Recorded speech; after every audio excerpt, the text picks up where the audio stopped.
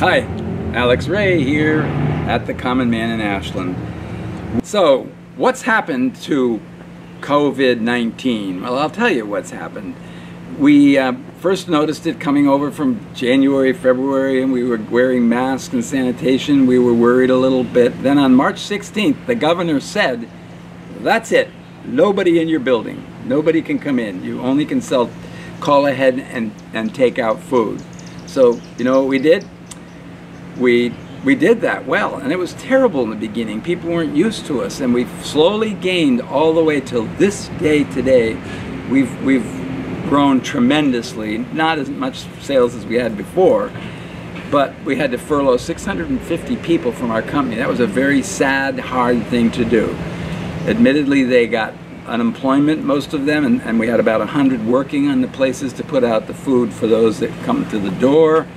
And we have programs like Feed It Forward we did. We have signs we put all around the state that say good, positive things, and people tell me all the time they love seeing our signs. They make us happy because I want our staff to be happy, so we fed them family meals every day from the furlough time till